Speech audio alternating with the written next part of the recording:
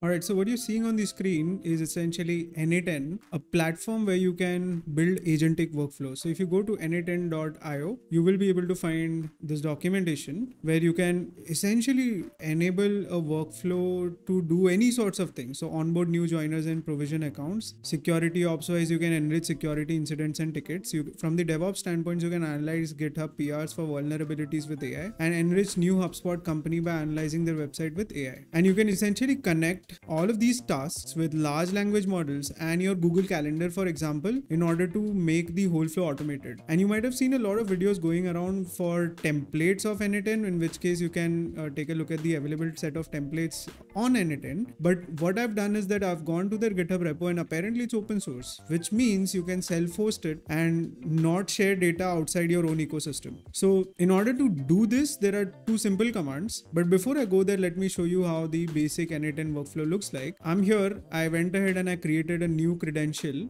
by going into credentials, clicking here and creating a new credential. I created it for my OpenAI account. So all you need to do is add your OpenAI account key. The next thing that you do is when you go to the home page, you can create a new workflow credential or a project. So right now, even though this is open source and you can see it's running on my own server, it still requires enterprise for certain features. So either way, I'm going to go ahead and click on workflow. And in here, you get a couple of options. So let's go back to home and then click on create workflow. I don't see templates. So yeah, for templates, you need to click on the left side here and you can see there are a bunch of these available templates for you to work with. So creating an API endpoint, pulling data from services that n8n does not have pre-built integration, joining different data sets, working with dates and times, preparing data to be sent to a service, and AI agent chat. So when you click on use workflow, it will give you a couple of options. So import template to n8n production. So I'm going to go ahead and click here, which will essentially open this URL because it knows that I've self-hosted it. And then this will require me to set up SERP API for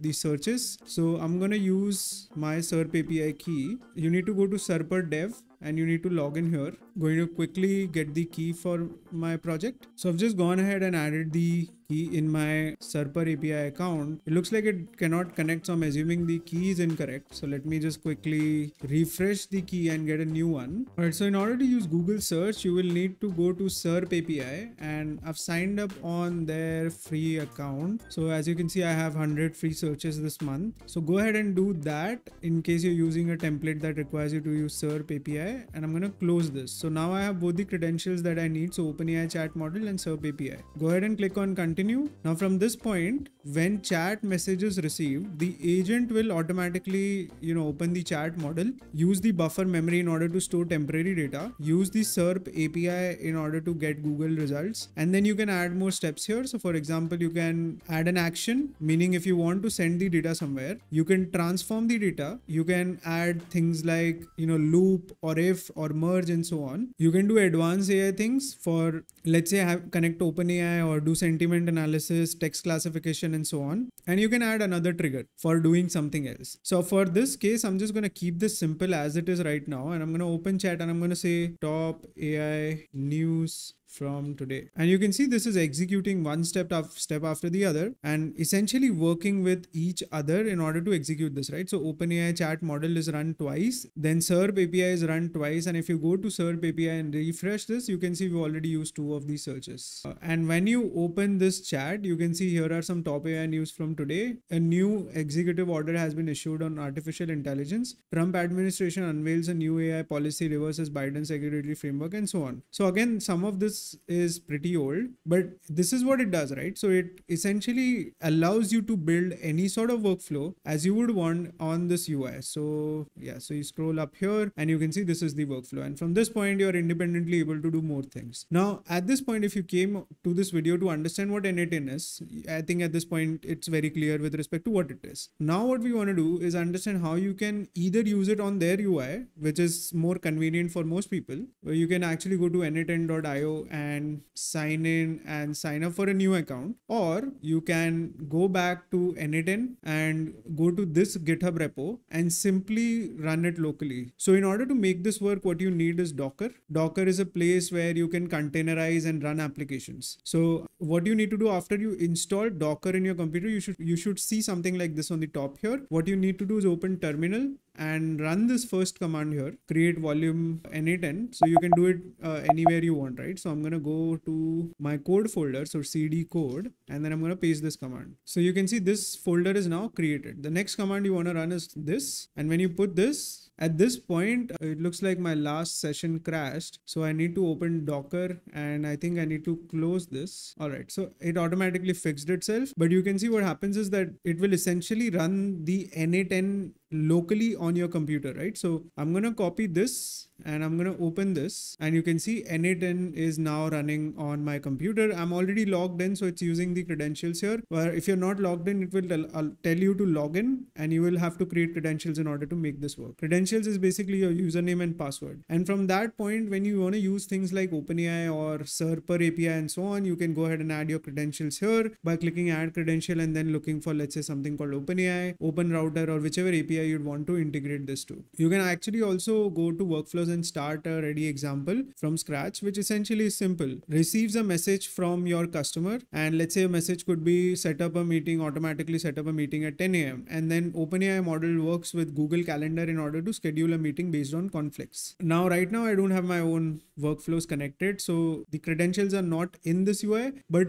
the exact same thing you can also do it on your own, meaning you can self-deploy this, because this is a set of 2 commands and this is a little bit more technical. So if you know Railway, if you know AWS, you can actually run n8n command on your instance and deploy this to, let's say, your own private server, right? So I've done this, and you can see n8n production Railway app, and I've deployed it on Railway, and you can see I am able to use it here. So this is not on n8n, this is on my own private server. Right now, I don't know how the DB is handled, so I still need to look up code, but this is running on my own server, right? So let's set up a simple workflow from scratch and see how the flow looks like right now. You can see I have my own AI agent chat, which we just, initially created, and I showed it to you. But what I can do is create a new simple workflow. And then if you look at the reference workflow here, you can see when chat message is received, I think is the trigger. So, okay, this I don't want to trigger manually, but on chat message received. So you can also make this chat publicly available. You can see this is the URL, but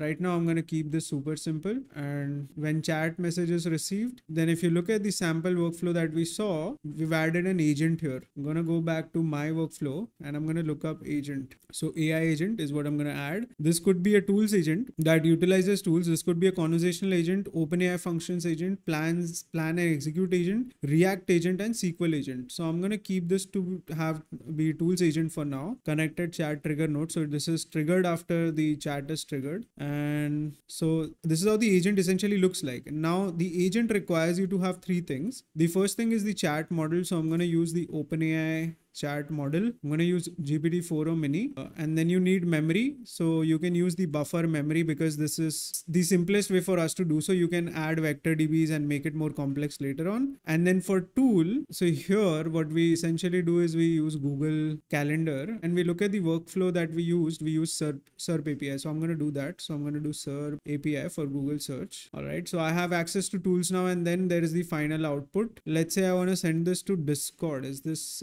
allowed? Yes, so Discord is allowed. And post a message. All right, send a message. We'll need to create a Discord bot. I'm kind of curious if we could just use webhook URL, because that will be way easier to do. It looks like, oh yeah, you can do it via webhook and then create a simple webhook URL for Discord. So I'm going to open my Discord and show you how that is done in the Discord as well as in the app. So I want to create an automated daily running n8n bot in order to post daily AI news in this channel, right? So daily AI news. So I'm going to go ahead and create a new channel. Let's go ahead and create this channel and go to settings, integrations, and then create a webhook. This is the new webhook created. Let's copy the webhook URL and paste this here. So now my webhook is created. It will essentially take the output and post it on Discord. This is what the flow is. Now let's save this and go ahead and test this out. I'm going to add the message top AI news from 13th Feb 2025. It basically says no session ID found. It's kind of hard to navigate for some reason, and I'm gonna go back to buffer memory.